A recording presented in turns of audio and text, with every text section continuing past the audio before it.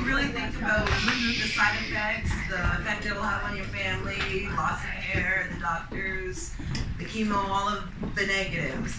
The one thing that nobody really thinks about, and I didn't think about, I was diagnosed at the age of 30. I'm 33 now. 33!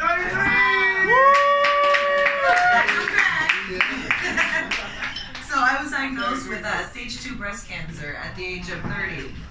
And there was no family history, there was no sign. If it wasn't for me doing my self-checks, I wouldn't have ever noticed. I wouldn't have known any different. There was no symptoms, there was no signs other than me constantly doing my self-checks and kind of noticing the difference.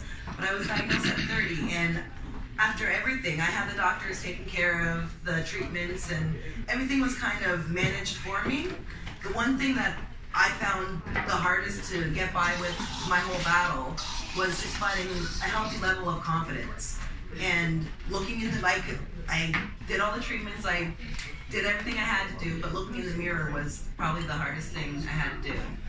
And it took a long time before I could do that with a smile. And with me, if you're going through treatments, chances are you're not working. So wigs that could cost up to $200-300 were not in my budget. Makeup was not in my budget anymore. There were so many things I had to be put to the side burner to take care of my health and healing.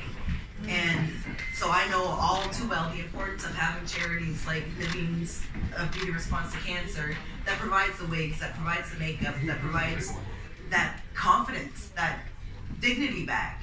And just to have that support from someone that didn't really expect it from was amazing. And no one really thinks about that, because beauty's, as survivors, you're happy just to be alive, so you don't complain about the little things like how you feel, and you know what I mean? Yeah, you just don't complain about those things, but in the back of your mind, it's always there. So I'm so thankful for Beauty Response to Cancer for not only recognizing that need, but also taking that financial burden off of people that already have heavy shoulders. So I'd like to thank Neveen Dominic.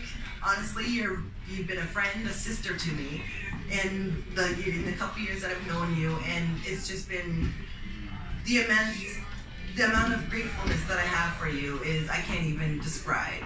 And I know that's the same for a lot of other cancer patients that you've helped, because that's something that no one's really thought about for us. And you took that time to consider that, and it's life-changing. It's life-changing. So without further ado,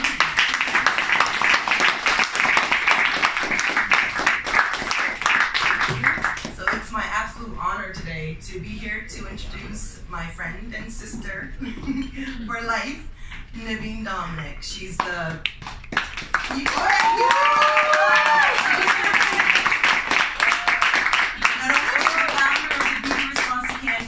also the founder of Neveen Dominic Cosmetics and the author of the very inspiring book, From the Ashes of War. So if you guys haven't read that, pick that up. Make sure you check her out before you leave.